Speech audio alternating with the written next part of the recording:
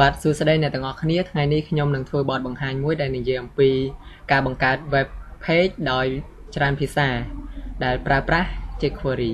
ដោយសារតែខ្ញុំមាន library jquery រួចជាស្រេចដូច្នេះខ្ញុំសូមធ្វើការសរសេរ code HTML ជាដំបូងខ្ញុំទៅបង្កើតប៊ូតុង2ដែលប៊ូតុងទី1ខ្ញុំឲ្យ ID ស្មើនឹង en ដែលតំណាងឲ្យអង់គ្លេសហើយ class វាគឺ translate អូខេខ្ញុំដាក់ថា English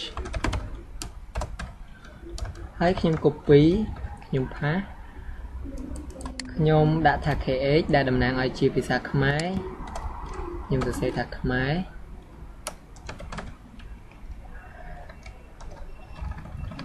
បន្តមកទៀតខ្ញុំមានទិន្នន័យ2ដែល UL នេះគឺជាធម្មតាគឺតំណាងឲ្យ menu ប៉ុន្តែក្នុងករណីនេះខ្ញុំសូមសរសេរជា style ធម្មតាខ្ញុំឲ្យ class ស្មើនឹង length ហើយខ្ញុំឲ្យ key ស្មើនឹង home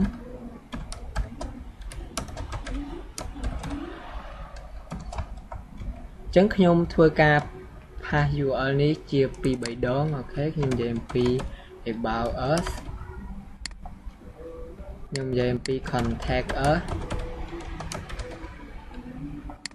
about contact ក្នុងនោះផងដែរខ្ញុំក៏មាន tag p ដែល tag p នេះគឺតំណាងឲ្យ description អញ្ចឹងខ្ញុំឲ្យ class ស្មើ length ហើយខ្ញុំឲ្យ attribute key ស្មើនឹង description DESC ខ្ញុំដាក់ថា this is my description អូខេបន្តមកទៀតគឺខ្ញុំទៅបង្កើត array មួយ script type text javascript ដែលខ្ញុំតាំង array គឺ AOR នៃ length ស្មើនឹង new array ហើយខ្ញុំឲ្យ AOR នៃ length index en ក៏មានតម្លៃស្មើនឹង new array ខ្ញុំបង្កើតមួយទៀតដែលខ្ញុំឲ្យ index មួយឈ្មោះថា kh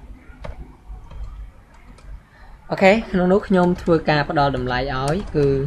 length នៃ en ដែលមាន key វាស្មើនឹង home ខ្ញុំឲ្យតម្លៃឲ្យស្មើនឹង home អញ្ចឹងខ្ញុំធ្វើការ copy ហើយ paste ចូលមកគឺ about ខ្ញុំដាក់ថា about us contact us contact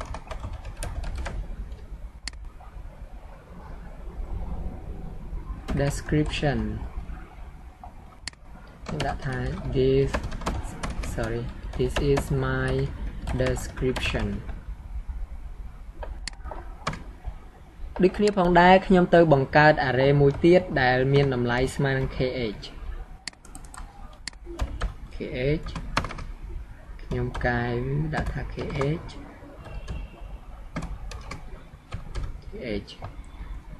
ក្នុងនោះខ្ញុំឲ្យ home ស្មើនឹងទំព័រដើម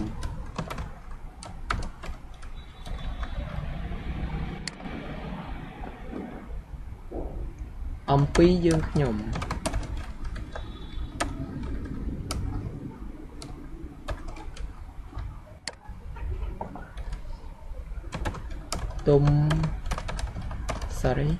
ទុំ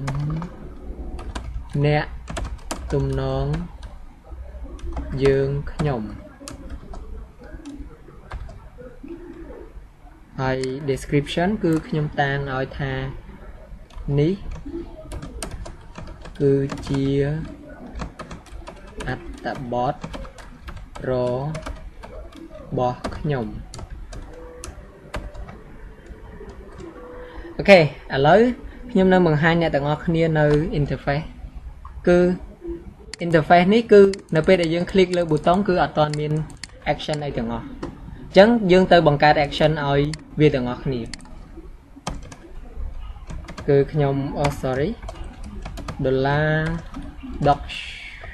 sorry document ready ដែលខ្ញុំសិក្សាថានៅពេលដែល translate.click អញ្ចឹងគឺ class translate.click function អូខេអញ្ចឹងនៅពេលដែល class translate.click ខ្ញុំតាំងតម្លៃមួយដែលស្មើនឹង length ដើម្បីចាប់យកតម្លៃ ID របស់ប៊ូតុងអញ្ចឹងគឺ $this attribute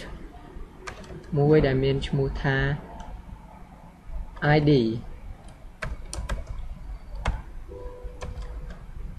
ដែលខ្ញុំធ្វើការ loop នៃ class length របស់ខ្ញុំ .each ហើយខ្ញុំយកតម្លៃទាំងអស់នេះគឺ $this .text ដើម្បីជំនួសចូលទៅក្នុងតម្លៃដែលយើងត្រូវការ translate អញ្ចឹងគឺខ្ញុំទាញទិន្នន័យចេញពី array length ដែល index ទី1គឺជា length ដែលយើងត្រូវបកប្រែទៅហើយ index ទី2គឺជា key អញ្ចឹងយើងត្រូវចាប់យក key ដែល this attribute ដែលមានឈ្មោះថា key អូខេយើងបិទ array ឥឡូវយើងទៅមើល interface ទាំងអស់គ្នាខ្ញុំ refresh តទៅទៀតខ្ញុំចុចទៅលើប៊ូតុងភាសាខ្មែរដើម្បីបកប្រែជាភាសាខ្មែរបាទឥឡូវគឺយើងការ translate របស់យើងគឺបានជោគជ័យដូច្នេះនៅពេលដែលខ្ញុំចុចប៊ូតុងអង់គ្លេសវានឹងចេញភាសាជាអង់គ្លេសហើយចុចប៊ូតុងខ្មែរទិន្នន័យទាំងអស់នឹងបកប្រែជាភាសាខ្មែរបាទសូមអរគុណចំពោះការមើលវីដេអូនេះ